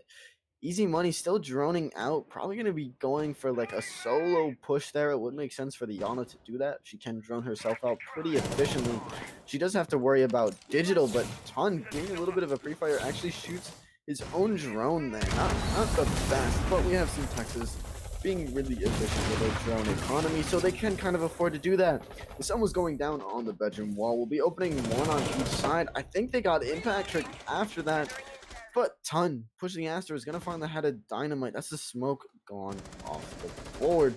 Not an operator you want to lose early on, especially Dynamite himself, who has been quite the fragger. IC, though, with a quick response, and peeps back him up, taking Zira and Nexon out. And Ton, a pre-fire on the IC. As Maestro goes to pre-fire through the hole, but Ton's already pushing in through Astro. That's a triple for Ton this round. Peeking into sight, does a nice quick peek with a pistol, and no, he just steps into the pre-fire of Keys. A really nice read. Digital, though, from the other side of the map is going to be taking a lot of damage, but BZ pushing in is going to find Digital. Finally, now down to a 1v1. BZ versus Keys. Does he know he's in the tight corner? No, he does not. There's Keys. That's what we wanted to see. That's what Auburn needed right now, was Keys to really step it up.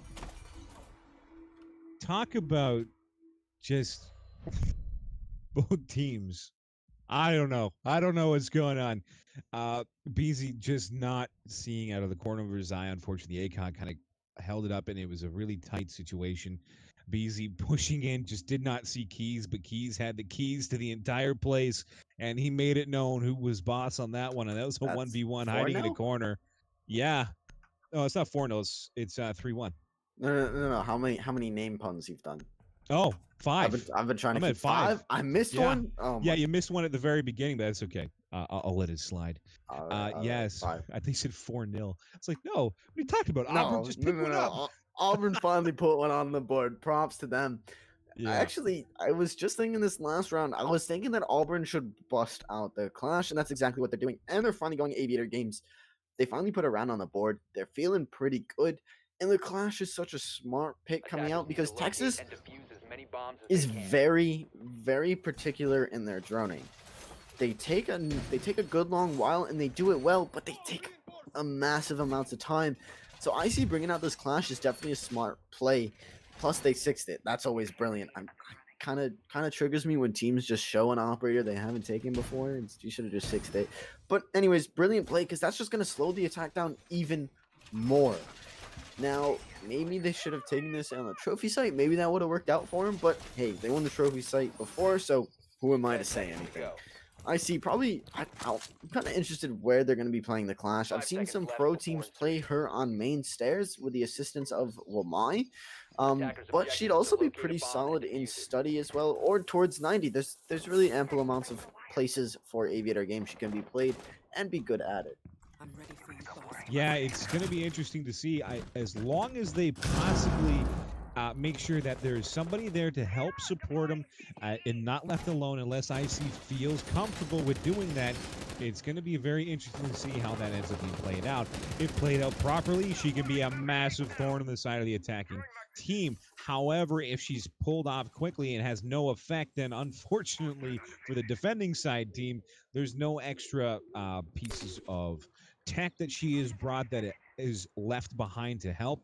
Maybe if she ended up getting some extra stuff down, possibly, but other than that, it really ends. Oh my goodness gracious, talking about saying peekaboo, I see you, and Ton hits the floor. Wow, that is a good pick, and he's playing it smart by running away and keeping that as as far as it's going to go from there. He takes the frag and walks away with the W, at least in the short term, as Ton has been pulled off the board. However, Peekaboo, sorry, Poke Kek. I'm just gonna call him Little Peep from now on because I can't see it. Yeah, Peepo Kek. There we go. As we see Clash is now seen around the corner. The Ayana has been seen out with the frag grenade, maybe thrown his way as BZ finds Dynamite pulling his wick out, and that's the end of that. As they're now starting to try and push their way through as Clash pushing back into the side on the bar side. That 92 vault has now been open. Easy Money pushing up through that main stairwell to give a little bit more support, knowing that the Clash might be there. He might catch him in the backside, but no, IC has fallen back correctly into the bar. However, his support player seems to be Little Peep there, as Little Peep has very little health left. He's got to be very careful on what fights he decides to take as BZ takes down Keys, and that is going to be a big frag as Auburn's team is starting to be pulled apart. Digital taking down Zyra, Nexum taking down Digital. It is a 1-for-1 frag fest, and it looks like San Antonio takes up on that one as Pete is also taken down. It's back to IC playing that clash. The Mr. Clean wannabe, he's got the lineman Pine Sol here, but will he be able to clean up this mess for his team? I don't think so, as it looks like BZ is coming around. He's just going to be sitting there waiting as Nexum, Easy Money, and BZ now have the diffuser down. He's got to take out this Iana. Iana has been dropped. He's got another one coming from Vault, but he's got no health left. Talk about 1 HP in a dream. He's got 25 seconds. He's got still lots of time for that diffuser. He's going to have to do some serious damage and do it quickly. He's got 2 still on the board up against him as Easy Money probably just sitting there, going to be calling out Clash as he comes around the corner. Didn't get the kill on him, but he's got very little time left, and now it's unfortunate, unable to get that diffuser down and get it off. BZ cleaning up IC as he comes through that vault door, and that is the end of the round. All right, I wonder what would happen if Clash instead just sat on the diffuser and just put her back to study, right? Because when Clash doesn't have her shield in her hands, it's put on her back. Now, she was very, very low HP. Maybe she could have gotten away with it. That would have been insane to see. That would have blown my mind if she did get away with it. There was probably some air jabs covering it, but I see playing down the clock like that, you may as well at least try something crazy, right? Why not go for it? Yeah, I'm with you on that one. You know what? Put into that situation, you might as well dip your hand into crazy at that point in time because a 3v1 taking up upright fights with very little health left, you might as well play turtle tactics and see if the sea turtle gets a little bit of environmental help. But other than that, I mean, good on him for trying. You know, he put maximum effort there anyway. But yeah, like you said, would have been hilarious to watch. Would have been even more funny if he got it off, but it just didn't come to fruition, and that puts San Antonio up 4-1 on this map. Again, it is their map. We did expect them to come out strong on this one, and they have not shone away from putting everything they've got in their attacks. Let's see how things progress forward here as Auburn struggling to get anything working in their favor, as it just seems to turn into, like I said before, a war of attrition. And there are bloodletting on both sides, and it's just somehow somebody finds a few extra frags to put their team up top. Yeah, what a different story from what we've seen on Oregon. Oregon being very close, pretty much up, well, I mean, not pretty much, up until the very last round. Now looking not so close, as Texas is kind of slipping away from Auburn's grasp here. Now, Siege, you tend to see a 4-2 in favor of the defense on the majority of maps, Villa not being an exception. But sometimes maps just tend to be more attacker-sided. Just depends on how the teams play. So Auburn, even if they lose this site, although wouldn't be the best, they'd have a massive mountain to climb, they're not out of it just yet. It's Siege. I've witnessed so many comebacks these past couple days watching Pro League. They're so exciting. Auburn definitely is not out of this just yet. They have a tie on the board, and Peep. He shot Ton through this wall last round, and yeah, Ton is not having that this round. He's gonna shoot Peep through that wall. What a great role reversal there. Ton getting the opening pick. Peep just playing a little bit aggressive, and Nexon is also gonna find Digital. Well, my swings into study, but is gonna be punished. He's gonna be punishing Nexon rather. Auburn playing quite aggressive here on this round. Definitely not a bad thing though. They're down 3 rounds now. They need to try to change something up to try to get this back at least close. So I do like the aggression coming out. Unfortunately, it's just not quite working for them. As Easy Money finds another pick on the Dynamite. It's now just to IC and Keys. Now we have no Keys to frag out, and IC on Flash does have that shield on her back. She can whip it out and slow the attackers down, which could be huge, delaying the attackers. Keys, being true to his fragging nature, is going to find the head of one. But the diffuser is going down behind Vault Door. Ton on the cover from Study.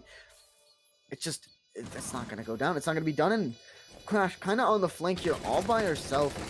She's going to have a bit of a hard time getting back to Diffuser here. She has her gun in her hand, not her shield. She could just start trying to push the defense. It's going to be shot at, but do a little spin so that the shield on her back blocks some bullets. Easy Money's finally going to find Keys. And Ton is going to trade with IC. Nice little trade to end it out, but that is going to be the round for San Antonio, bringing it to a 5-1 for San Antonio's attack. Quite an impressive half. It has been a very interesting first half of this map, to say the least. However, I think my comment that I said earlier stands true. If Clash isn't supported properly, then Clash really gets to be an inert factor. Has he gotten a couple of kills? Yeah, and yes, that quick little turn saved him maybe some extra HP or his life for that matter. But I just don't see Clash as an operator, the extras that she brings to the table really making an impact or even a factor for that matter on this defense. Unfortunately, even though they may pick up a couple of frags here and there, they're pretty much inconsequential as they have lost the several times that Clash has been brought out here, and it's almost heartbreaking as we do see nobody's bringing Clash on San Antonio's side. They're going full on. Everyone's going to be having their primaries, no shields, and a lot of damage capability. Breezy bringing that shotgun with Mute. You've got Mozzie running around with his pest infector, and as well as we've seen so far, he is not once disappointed. The meatball man himself, Chef Boyardee, with the big spatula coming around. He's going to be doing some serious ta-ta-ting around when he's got that bottomless mag with the machine gun. And again, next to bring up that Valkyrie as well as Ton. Bring up that Jaeger. When we've seen so far, these different operators have done some serious damage on both maps. Again, it looks like possibly this is going to be interesting to see. Oh, he's chosen to go up the other way. Probably his best option. As Nomad's watching it. He's got the nitro, comes out, and he takes out IC. Oh, my goodness. Valkyrie must have heard Nomad on the Valkyrie cam. It was on top of that little rooftop there, so she couldn't actually see below it. But some great ears on Nexon to hear that Nomad and to rip a nitro and know almost precisely where to put it. A really nice opening pick. I thought Nexon was about to jump out that window, and IC was about to punish him for it, but no. Nexon is just too smart for that. San Antonio coming out their defensive round with the opening pick, but not too crazy as Keys finds a quick response. Doesn't wait too long for that refrag there. No, Mozzie holding his own Astro table. I don't know if he was droned out, but it doesn't matter. Keys with a double onto easy money. This is the Keys we were missing. We saw him starting to warm up in the back half of the defensive round, but now he's got the IQ. He's got, I believe that was the AUG, if I'm not mistaken. Kind of a weird gun. Yeah, the AUG. Kind of a weird primary choice to see on IQ.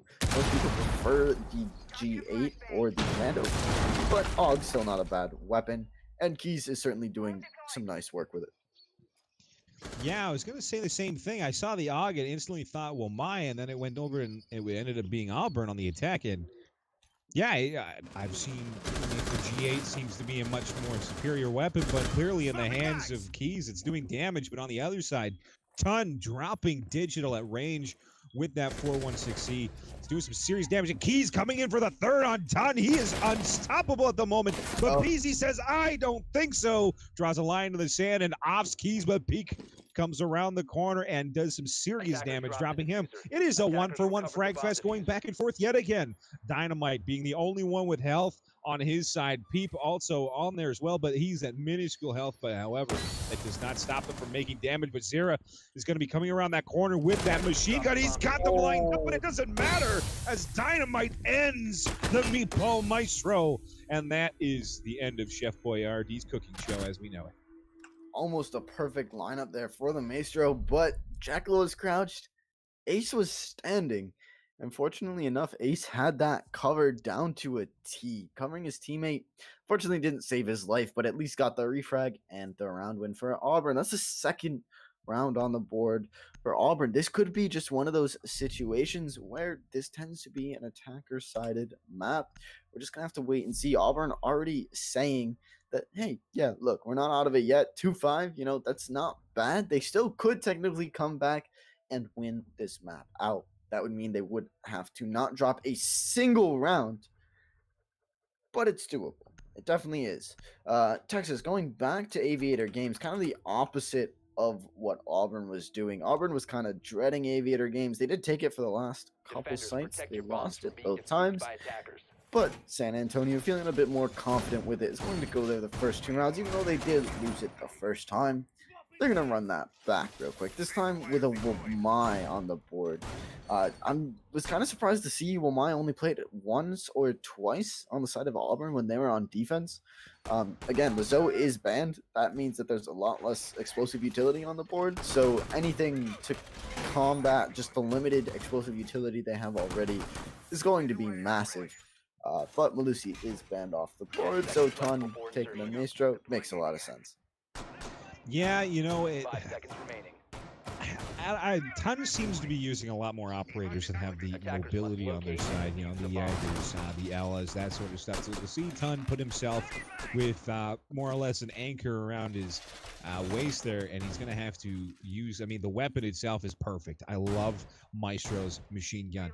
It has a box-fed mag. He's got himself the ability to keep going when others are completely expended and be able to push. However, he does lose on that mobility. Whether or not that'll play a difference in this fight for him, I'm not 100% sure. As we're seeing Easy Money taking a couple extra little pot shots through some of these barricades and not realizing that maybe somebody on the other side almost gets a headshot at one point in time, but Peep is looking through that bathroom there, trying to see whether or not he's going to get something, and he does get the scan off on Easy Money's feet, and Easy decides to run for it. His Keys is now in there trying to push the defenders out. On this side, San Antonio playing a little bit more smart. They've decided to not necessarily take first contact as a problem or try to initiate the firefight on first contact. They allowed to fall back and to waste the attackers' time as they try to check every corner and every crevice to see if someone is sitting on the backside. However, going back to it though, he's been tracked twice now as Easy Money's in the basement, just burning off Jackal's ability to use his third eye, if you will, as he's just going to be watching that back Astro stairwell as the rest of his team seem to be moving up towards red.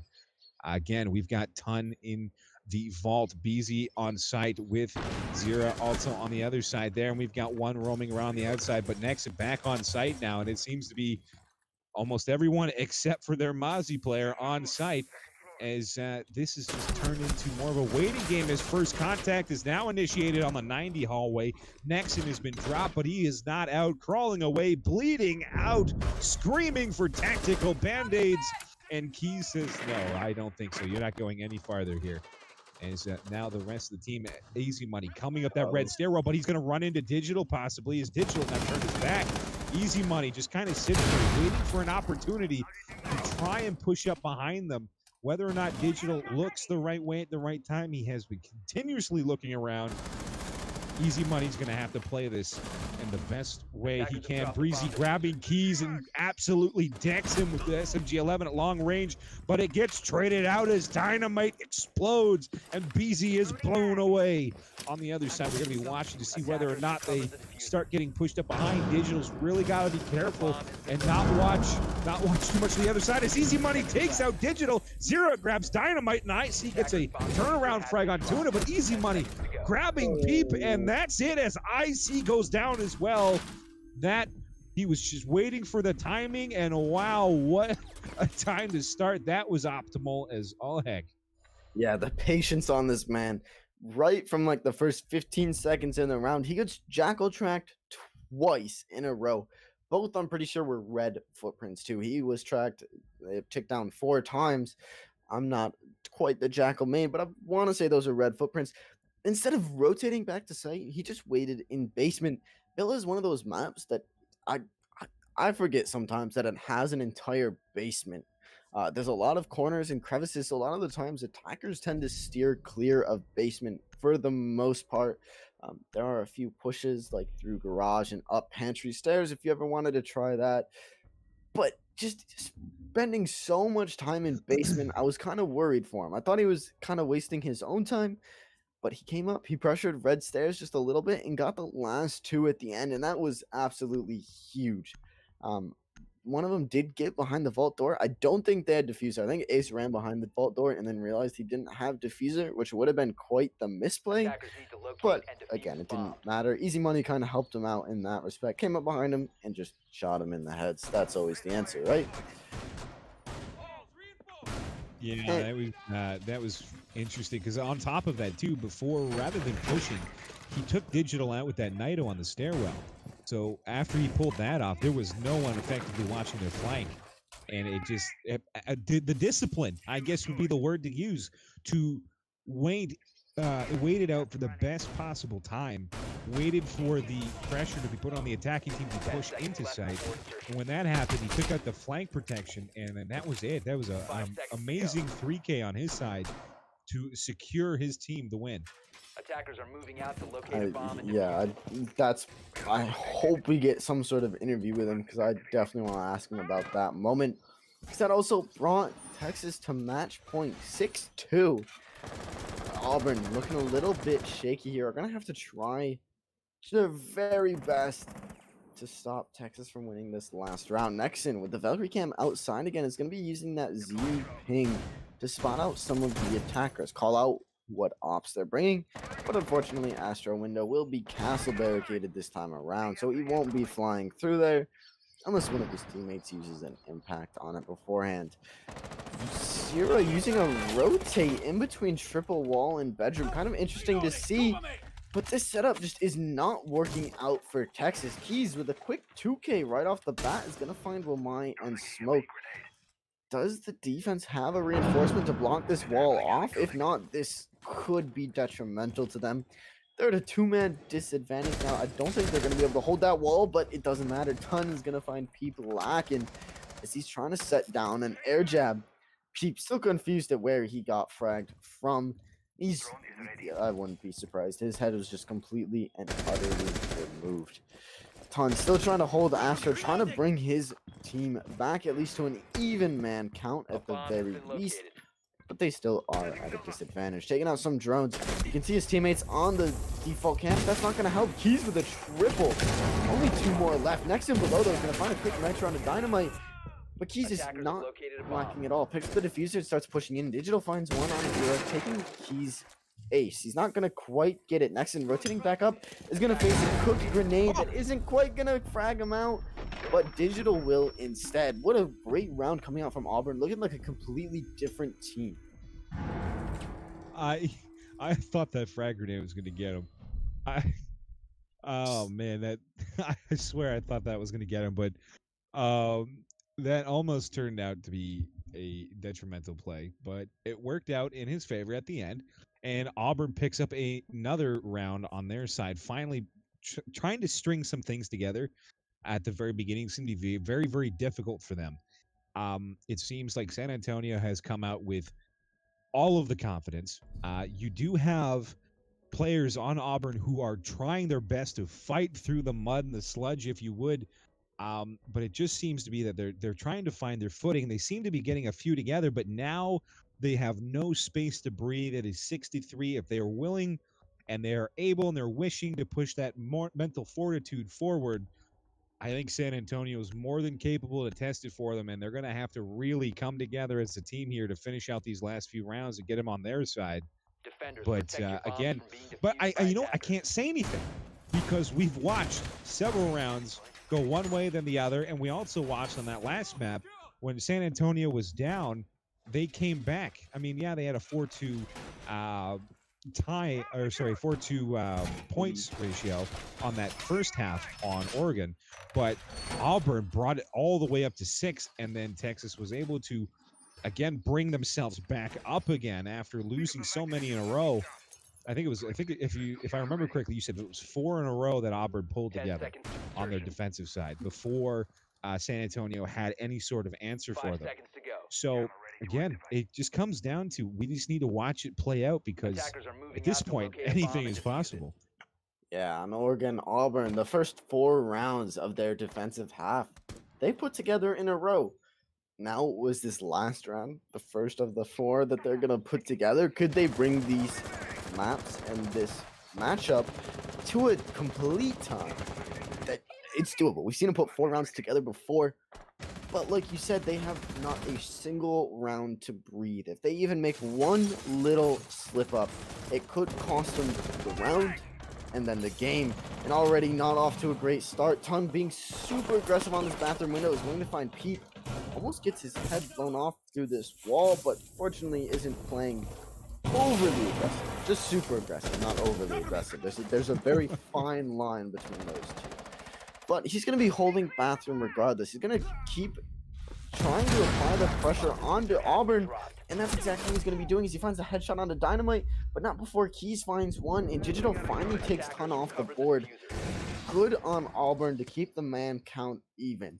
They didn't get the opening pick, but they're keeping the man count to a nice even 3-3. But what is this madman doing? Mute just charges into bathroom. BC finds IC, but Keys quick with the refrag. Oh my goodness, I don't know. BC really should not have gotten a pick off of that. He just blindly charged into bathroom. Maybe there was some sort of intel that he could have used, but there's no intel ops from the defense, so maybe some sound from the cameras. Minute 25 left. 4 drones, 4 Keys and Digital to use. They're definitely on them, using them. Nice little pre-fire quick peek coming out from Keys, but nothing quite going to come from it as Digital's pushing through Astro.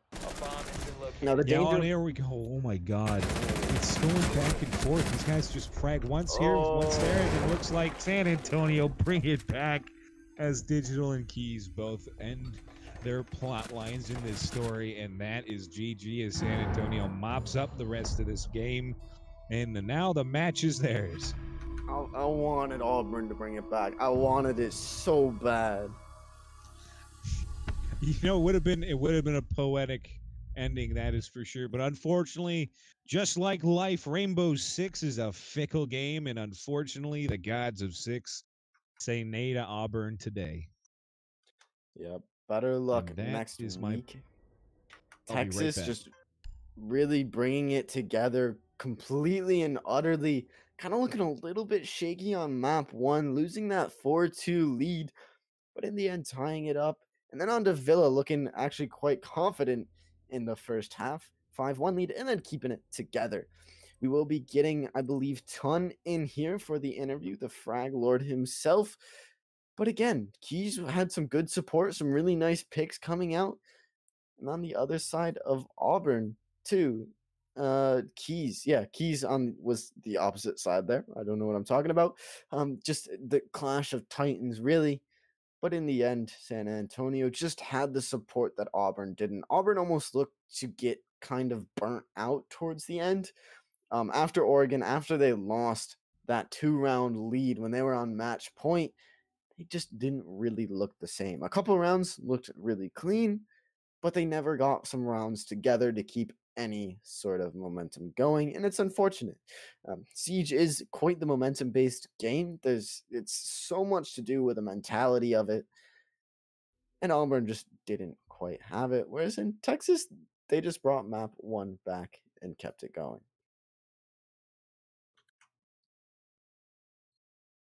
We will be going for a quick ad break as we get Ton in here, so definitely don't go anywhere. We'll be right back for the interview. Tune out a world of ordinary. Listen closely to what's left. The void. A place where sound is never just noise. It's a competitive edge. A weapon in your arsenal. It's something you can never touch, but you can always feel. And this isn't like anything you've ever felt before.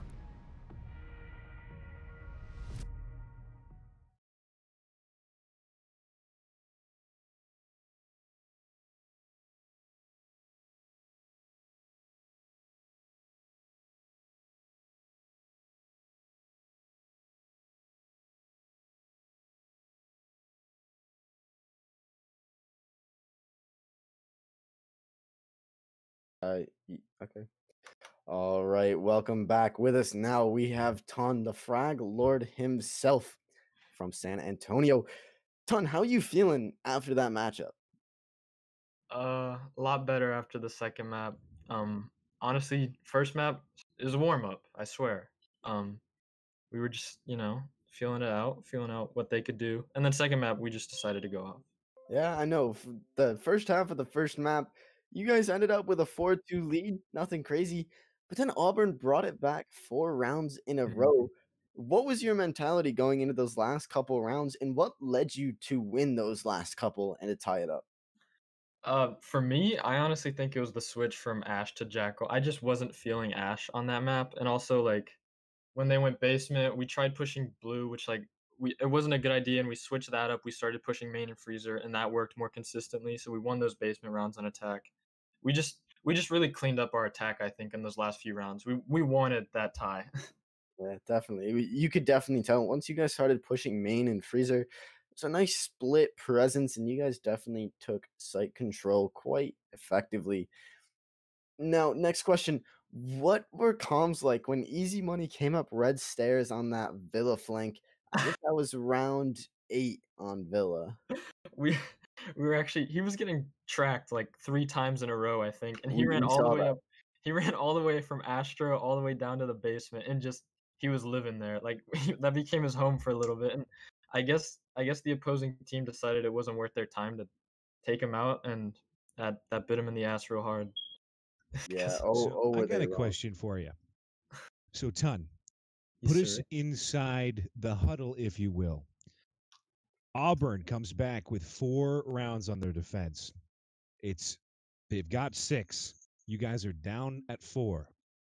What was said between your team to bring it back the way you guys did? Because it wasn't no just roll of the dice or skim by the teeth. You guys came in with confidence. You guys came in with everything. I made it look easy those last 2 rounds on Oregon and continued that momentum.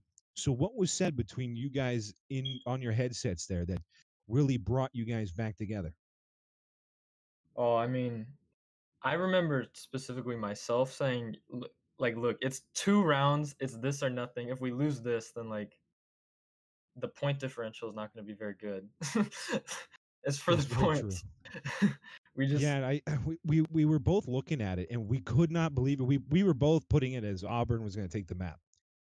And then it was almost like you guys put on the afterburners, if you will, and ran through them on their defense, which I even said I felt like it felt weak. They were making mistakes. They were overconfident, like as if they were at the end of the race and expecting to win, and that was going to be the end of it. And you guys really turned that around on them. On the second map with Villa, again, continuing that momentum forward. However, throughout these 2 maps, I have to say, you and Keys seem to have been fragging and counter fragging each other on every other round. Was that kind of your assignment to try and take out their top frags between you and Breeze or Beezy? um we definitely were not assigned specifically to kill like specific people as much as just we I don't know, frankly, I don't think we discriminate against who we're shooting at. I think we just shoot them. That's fair. Very good. Yeah, that's fair. That's fair. All right. One more question for me, anyways, Ton. Do you know who Swagger Souls is? Yes. Does this man sound like Swagger Souls? Yes. Thank you. No further questions, Your Honor. No problem. I You got appreciate any that. more spades? No, honestly, I don't got anything else off the Alright. top of my head. I just have to say congratulations on the second map win, and well done with the skill for you and your team to even pull back the all or nothing plays that you did on that first map. I applaud both teams, but you Yeah. and your team specifically, a well deserved round of applause by the audience and ourselves here at CEA. I can't clap and hold my push to talk, but I'm trying. I appreciate it, guys. Yeah, man. GG's. I'd just like to thank everyone who decided to stick through the end here. Thank you all for catching the stream tonight. It was some incredible games. Yeah, We and will, as always, I've been the one true spades. and I've been Blue Card, and we've been sponsored by Corsair. If you ever need some nice peripherals, I love those guys. They're really helping us get through this. What's new.gg. Get some nice CEA merchandise, sweatpants, hoods, hats, whatever you need. And of course, Rogue Energy. Use code CEA Siege at checkout to get 10% off any energy powders, energy drink mixers, all of the G Fuel you need. Thank you very much for joining us. Don't forget to catch the invite game we have tomorrow night. And until next time, we'll see you later.